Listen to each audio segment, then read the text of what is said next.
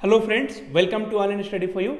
This is Pratik Shrivastava here, and now I am going to discuss few of the important questions for the TCS NQT Phase 2 exam. And TCS NQT Phase 2 exam, the length of the questions will be more, but the questions will be very simple, friends. So the first question which I am going to solve is from the topic time and distance. So the first question from the topic time, speed and distance, friends. Time, speed and distance. And this kind of questions will be very important for your TCS exam. So let's see how we are going to solve, friends. So in time, speed and distance, the basic formula is distance is equal to speed into time. I can write down here. So distance will be equal to speed into time. So this is the first concept will be used in the time, speed and distance. And the second concept, friends, and the second concept will be relative speed. So now what is this relative speed? So friends, this relative speed will be if two trains are moving in the same direction, and suppose the speed of a vehicle you take. So if two vehicles are moving in the same direction with S1 and S2 speed, then if the direction is same, then S for same and S for subtract. So you have to subtract the speed. And if both the vehicles are moving in the opposite direction, then the speed you have to add. Then the relative speed will be addition of both the speed. So this is the basic concept, friends, which will be used in time, speed and distance. Now let's move towards the question and try to solve here. So when we are driving along a highway at constant speed of 55 miles per hour, you observe a car 1/2 mile behind you. The car is moving fast and zooms past you exactly 1 minute later. How fast is the car traveling if the speed is constant? So friends, there is one car 1 is there and car 2 is there. So we are driving along a highway at a constant speed of 55 miles per hour. So car 1 speed is 55 miles per hour. And then friends, car 2, if you'll see, car 2 speed we have to calculate. So car 2 speed we have to calculate. So this I have assumed as S2 only. Now we are driving along a highway at a constant speed of 55 miles per hour. You observe a car 1/2 mile behind you. So we are observing a car which is 1/2 mile behind, So suppose this car, the car 1 has traveled how much distance?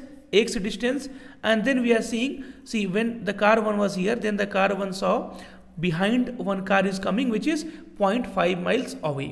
So I can say, friends, car 1, the distance traveled is, so car 1 will travel X. In the same time, car 2 will cover what? Car 2 will cover X plus 0.5.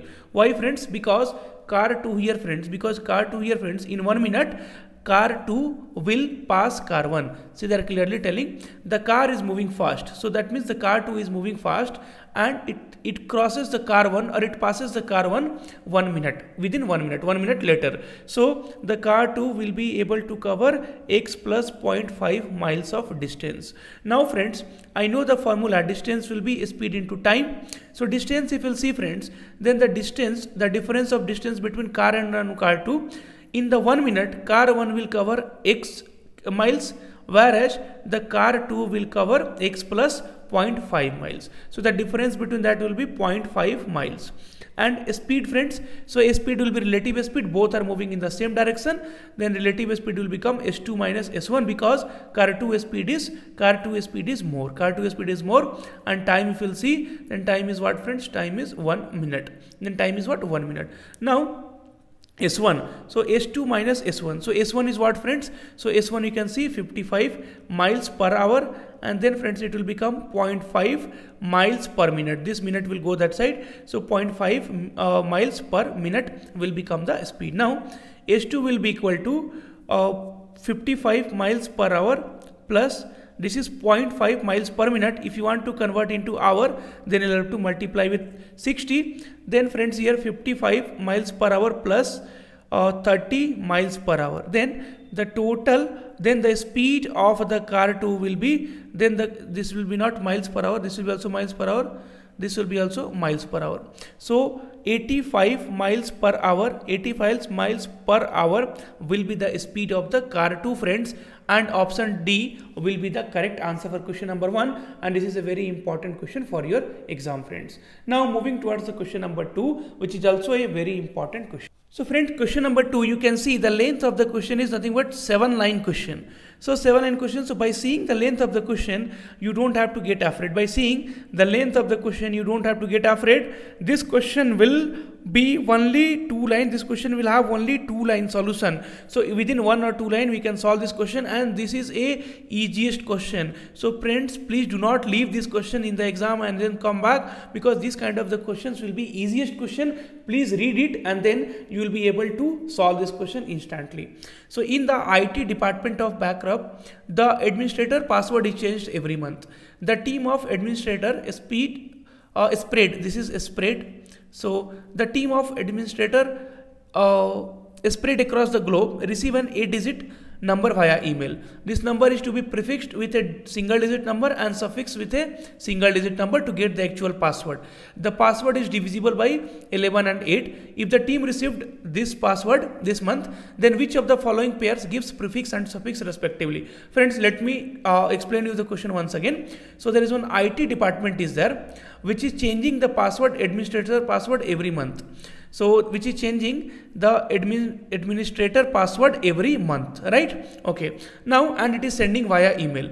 Now this number, whatever number the IT department is sending, that number is having a prefix and a suffix, and a prefix and a suffix, right? Okay, the password is divisible by 11 and 8, and this password is divisible by 11 and 8, and that will become the actual password. So you have to get that actual password, and that password should be divisible by 11 and 8. So what number the IT department is sending to the team? So 65351364. And now one prefix means before, and one suffix is getting added, and this will become my actual password, and this will become my actual password, and the actual password will be divisible by, and this actual password will be divisible by 11 and 8. Now friends, so what is the divisibility rule of 8 and 11? That you should know.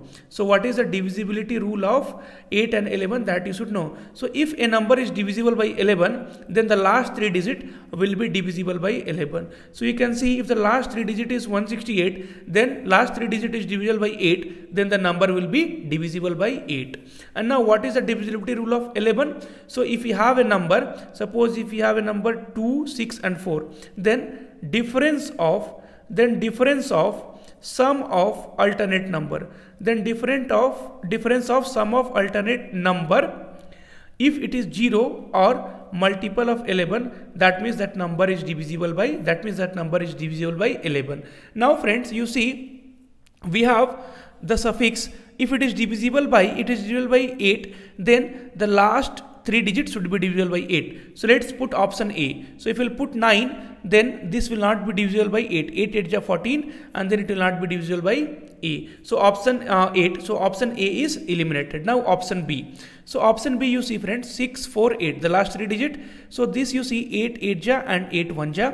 So yes, option B may be your answer. Then you see 4. So if you are putting last digit suffix as 4, then 8 8 ja 64, and this will also not be divisible by 8. So no need to check with 11. So option B will be your correct answer. But anyway, we will put this value and try to check if it is divisible by 11 or not. So P prefix I will put 7 6 5 3 5 1 3 6 4 8, and this is my actual password, Now this number is already divisible by 8 because the last 3 digit is divisible by 8. Now divisibility rule of 11. So add it. 7 plus 5 is 12. 12 plus 5 is 17, 17 plus 3 is 20, and 20 plus 4 is 24. So sum of alternate number is 24. Now again you find it out. This 6 plus 3 is 9, 9 plus 1 is 10, 10 plus 6 is 16, and 16 plus 8 is 24, and the difference is 0. Yes, this number is divisible by 8 and 11 both. So you can say the actual password will be, this one, and this is what IT department this IT department will send this, and prefix and suffix will be 7 and 8. So friends, I hope these questions are clear for you, and these questions are very simple, and these kind of questions are only getting asked in the NQT exam. So this is Pratik Shrivastava here, wishing you all the best for your exam. Thank you.